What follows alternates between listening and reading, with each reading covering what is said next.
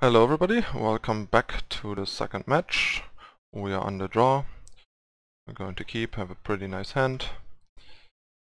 Some good mix of lands and business. Some zero visions early on, so I'll just go for Hallowed Fountain for a start and zero visions. This might be Grixis Death Shadow, because if it was Burn they would have probably done something on their first turn. So I would assume most likely that's Grixis Death Shadow from the Bloodstained Mire. Alright, so I think I'll leave both on top actually. So we can possibly draw both next turn before we fetch. And we drew a force land, which was a bit unfortunate, but yeah. But as you can see, so far we mostly had more of a tendency to flood than to screw because of the cantrips and stuff, which is why I'm a very big fan of 18 lands. I think the 19th land is just too much. I'm very convinced of this. 12 cantrips has always been 18 lands. The Devil decks in the past have been running 18 and they have only ran 10 to 11 cantrips really, so I just don't see it. So it is not either of the decks that I considered. So this might be a slow Jund draw or some kind of red-black fringe deck.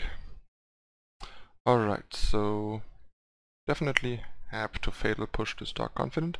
Question is, do we want to draw the Zero Visions? I don't think the Thought Scroll. I don't think that's very important. So I would be inclined to just let shuffle here first.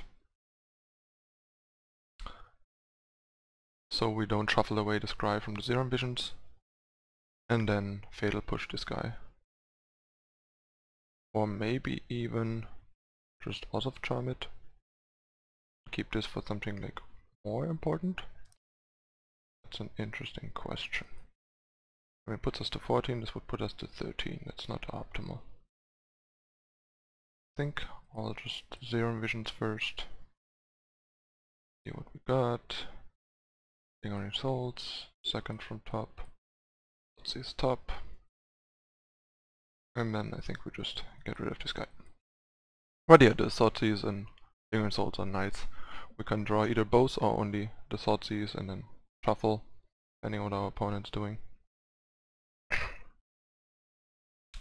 I think since this seems to be Jund, I definitely want both, so we street race.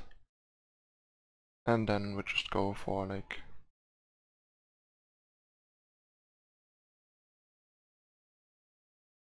some action. I think this is the point where we just go for basic swamp, Thoughtseize and Oath Charm. See what's up. And next turn we can unleash some Death Shadows. Alright. I think Ballista is whatever, so it's really just command or push. And I would be inclined to say push, because that kills a Death Shadow. And they're both gonna be pretty big. So yeah, I think I'll take the Fatal Push here. And kill this guy.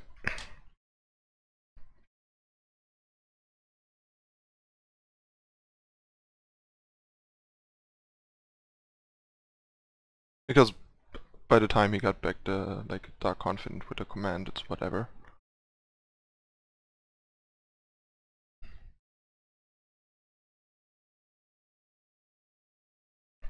So right now our Death Shadows would be 5/5s, which is a good number.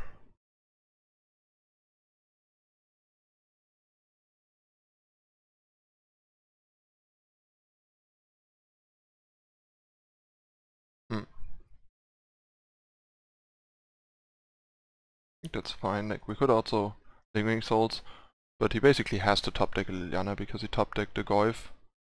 So I think it's fine to delay Liliana return, because that gives us more pressure and a better defense. We can make both of them 8/8, so blocked, so they survive. Command plus the Goyf and stuff like that.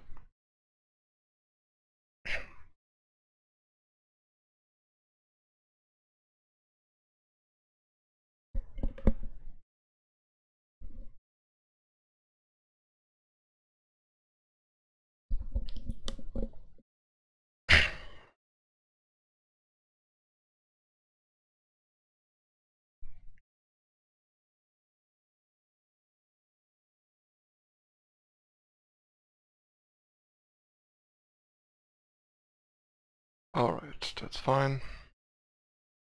Don't care about that.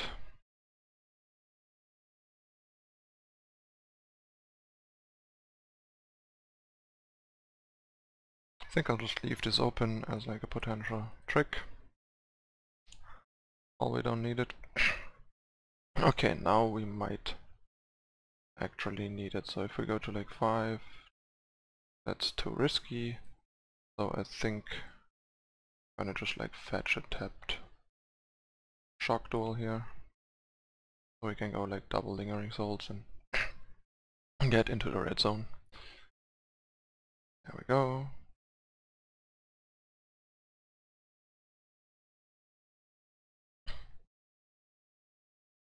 And even like hard cast a street race if we would want to. It's kind of nice. Now he definitely has the block, which is good.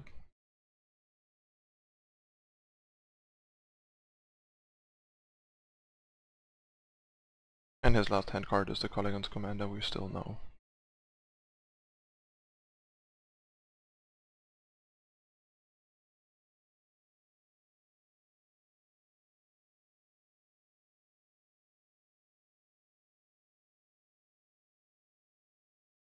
I mean, if he shoots us, he even like takes extra damage.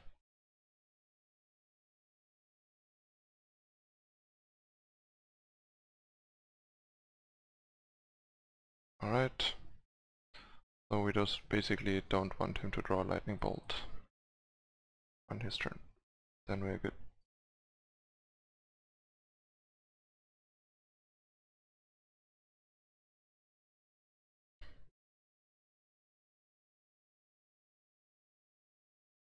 Or a pulse. Maelstrom pulse would also be devastating.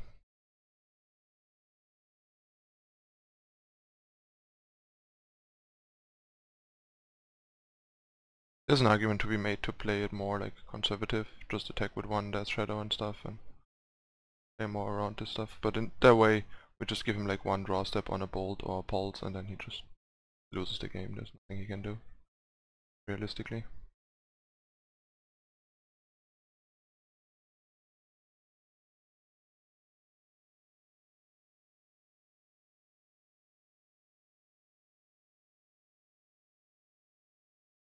Plus waiting makes Ballista more dangerous and stuff.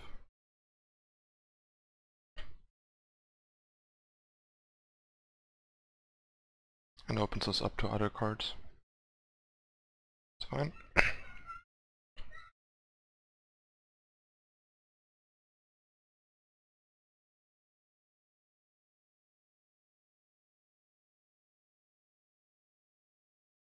Lister.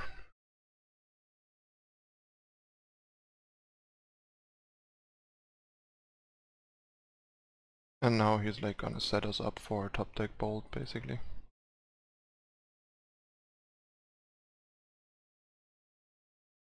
By going to 1 and pinging us to 3. Which is a good play, like, I mean, it's the best he can do under the circumstances, really. Just drop this.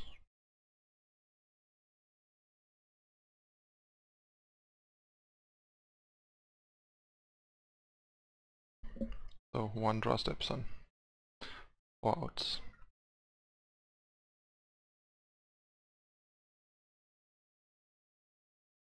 No lightning bolt. But yeah, this is one of the matchups where Lingering Souls really shines, in my opinion. So I'm gonna be really happy to see that in action. Stubborn Denial in the past has not been very good in this matchup. Worse so than I think the discard stuff. And there's not really anything else we need or want. I mean, we could bring in like Nihil Spellbomb against like Command maybe. For the last Denial. That seems reasonable. Let's try it like this.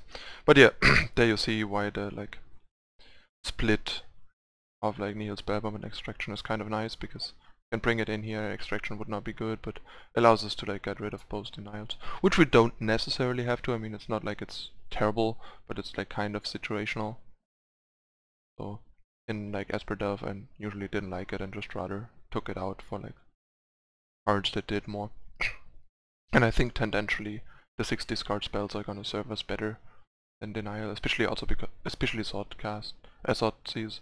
I mean, maybe Denial could be better than Inquisition, but not sure. Like, Inquisition can hit their discard spells, the Lilianas and early threats and stuff. It just does a lot of like flexible stuff. Just bad later on, but much better in the early game, which I think is what matters more. Let me know in the comments what you guys feel about it. Alright, this is a really good one-lander. Almost perfect one-lander basically, so happy keep.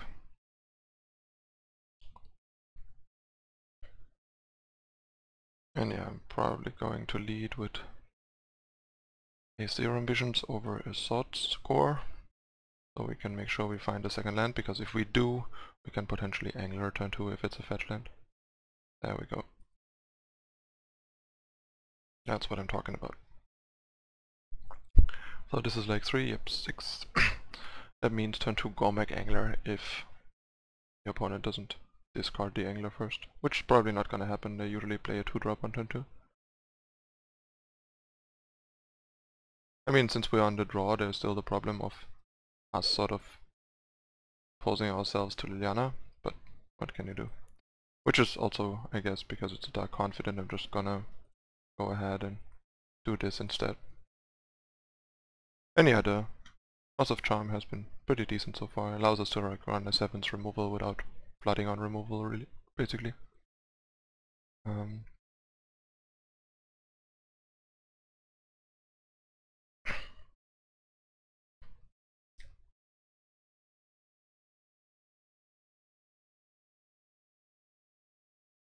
think what I want to do here is like Sword score myself first, and then just go for like a Sword Seize to see if there's Liliana. Just another Tarmogoyf, also good. And like at the end of his draw step, we get to pass, so he has maximum chance to draw a land on his draw step.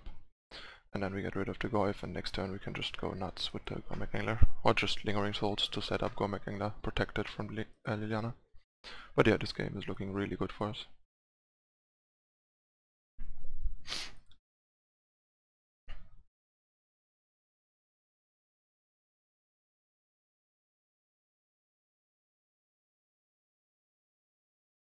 I mean, I guess we could have just waited till like combat. It's only important after he draws, so he gets a higher chance to draw another land because his hand was all lands and that the land is tapped from pass. Blood Moon. Didn't see that one coming. That might just cost us the game. Oh yeah. This is like Blood Moon Enchant, that's new. And caught us off guard. Nice top deck.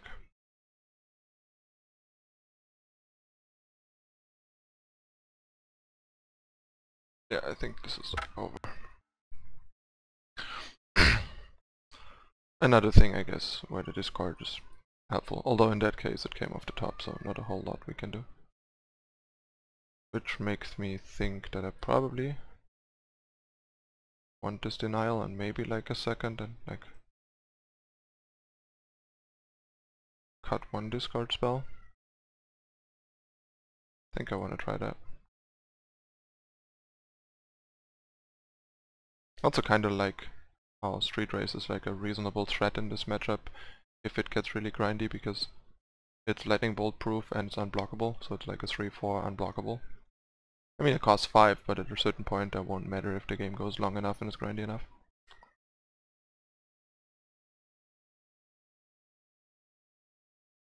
So it gives you like extra virtual threat density. Something that, say, the old Gitaxian Probe didn't. Alright, we're on the play. Hand's pretty decent. Let's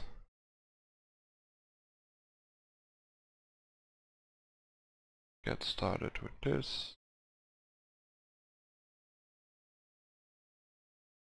Now we definitely play around like Blood Moon. Yeah, I think I'll take the Goy for now, and then like Snapcaster, Thoughtseize, some other stuff.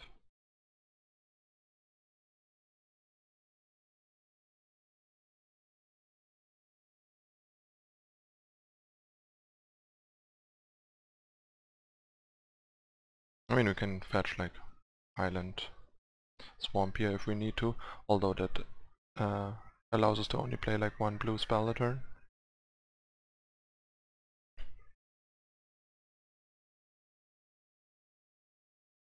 That's neat top deck, I would say. Unfortunate because not even sure if I want to use this. Also the spell bomb kind of ruins the fun for us here.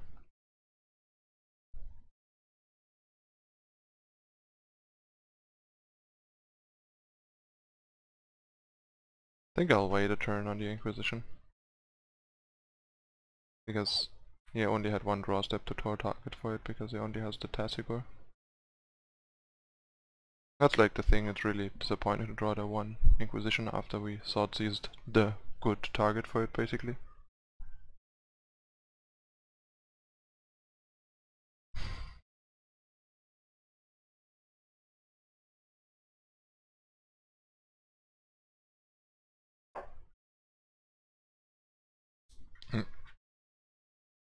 The Orange Souls is a good one here. And he can theoretically like go for the guy next turn.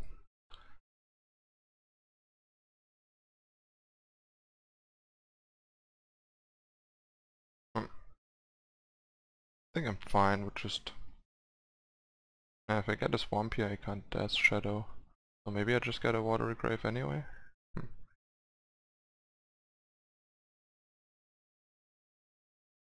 Yeah, I think that's cool. Because that allows us some more stuff. Now he's like gonna pop the thing, and then we either Death Shadow or Inquisition.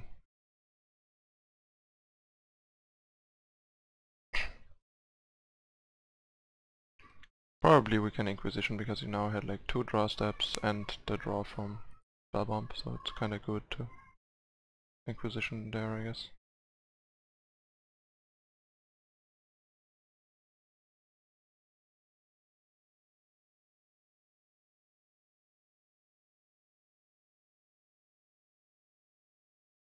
Oops. And then we can at least like flashback Inquisition next turn if it's worth it. And there is the Blood Moon. That's good. Because I kind of expect him to go for like Tassigor next turn, not Liliana, and then we can Snapcaster Inquisition the Liliana as well, which is sweet.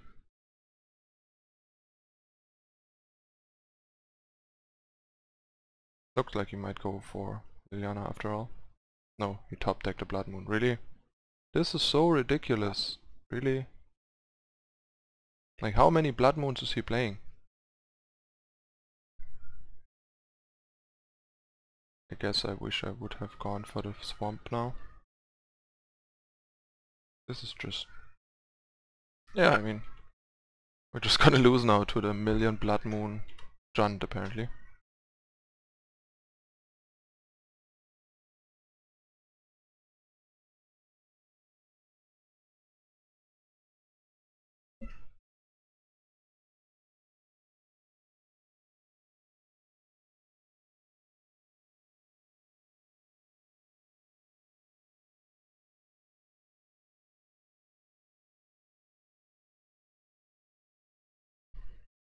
I mean, there's nothing we can do at this point anymore. He just has Tassigor and we're just done. And next turn he can Liliana even.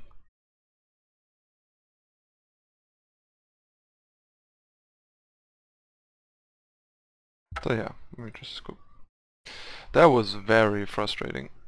I mean, I really don't think with like the discard and him only having like 2 to 3 unknown cards, we should and can take the Swamp here, because then we cannot like Death Shadow and are very limited in our uses. And if he has a Blood Moon, we can take it. So he needs to top deck he has to top deck one the next turn. I don't know. This is just... Sometimes you're just very frustrated. We lost to top deck Blood Moon out of John 2 games in a row. Like both times he didn't have it in hand, and the next turn he just ripped it off the top and jammed it. Also, like, apparently he plays quite a bunch if he has like back-to-back Blood Moons. I mean, maybe I missed something, but as far as I know, running a million Blood Moons in John is not something you expect people to. But I mean, I guess it's pretty effective if you catch people by surprise with it. Next time I will be prepared, I guess. And I mean, I even was prepared in the third game, but it still got me because Blood Moon is actually just in general pretty good against this deck. Especially if you're forced to like fetch in the way I felt like we were. Alright, that's it for the second match. That was a bit of a frustrating outcome, but sometimes that happens. Stay tuned for the last match coming up in a moment. Thanks for watching.